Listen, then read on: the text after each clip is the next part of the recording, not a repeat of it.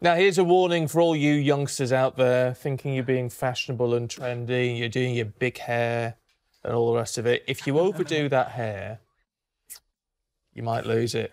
It might come off. I'm talking about one of the most iconic hairstyles of the 80s. And, of course, tracks that actually defined time, trends and fashion. It's all being re-released with a brand new recording with all 4 original band members, 9 exclusive remixes. Flock of Seagulls lead vocalist Mike Score is here. Good to see you. Good morning. What happened to the hair, Mike? You know, I did it like that. Did some crazy fashions in the 80s. Oh, you were known for it. Yeah, well, I wanted to be a spaceman like David Bowie kind of thing, you know. So I did that once for one show, and then finally it just became the look of the band. Yeah. And then I grew it real long, and then one morning I just woke up and went, you know, I'm sick of trying to detangle it. And I just shaved it off, and I went, now it's great. I don't have to bother with it. Yeah. But to tell you the truth, this is more work than that was, because like now every day I have to, you know, shave it off. But that made you instantly recognisable, because when everybody hears the music, the first thing they think of is, oh yes, that hairstyle. Yeah, and I'm so glad of that. You know, it was just fun really to do hair. I mean, I was a hairdresser. So we used to do our hair different colors, different styles all the time, crimp it and stuff like that. But then, of course, you know, when you find a hairstyle like that, people start to look at you and go and see you for that.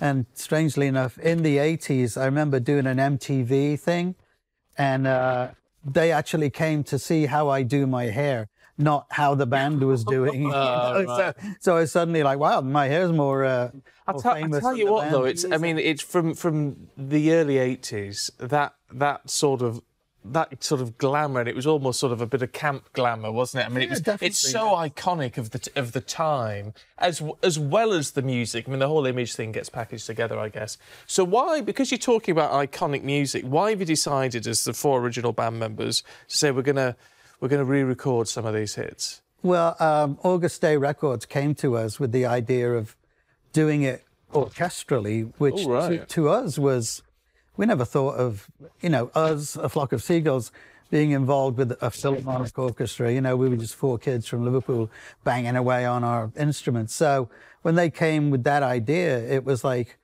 yeah, well, it would sound awesome, you know. And then it escalated to, well, the 4 original people that did that should be involved in it now, so it goes full circle, and you get basically the same feel, the same recording feel as the original band, but now with a full orchestra. Oh, yeah. And how would you say that you've involved? How has the music changed for you? Because I mean, it's a long time ago, isn't it, the 80s? Yeah, but for me, it's just me.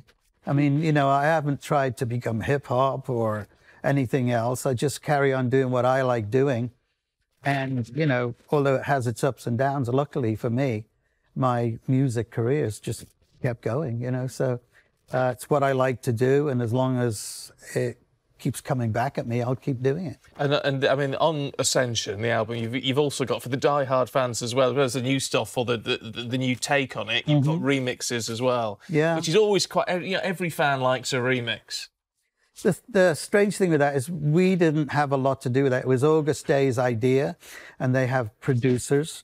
So basically, we just said to them, you go do what you want, bring it back to us, and if we like it, we'll say great, and if we don't, we'll say change it. Yeah. So we don't have like hands-on, you know, let's do this remix and let's do that. In fact, we don't really have time for that either, because you can go on forever remixing and picking and stuff. And you know, great for me, it came along, we did it, and now it's, yeah, show me what you're doing with it, and you know, and I'll yes or no. It's nice to know, Mike, that the good talent never actually goes away. Really I good. thought you were going to say never actually goes anywhere. Really good to see you this morning. Thank you. Even though the hair's disappeared. I get like this, you know. Good to see you.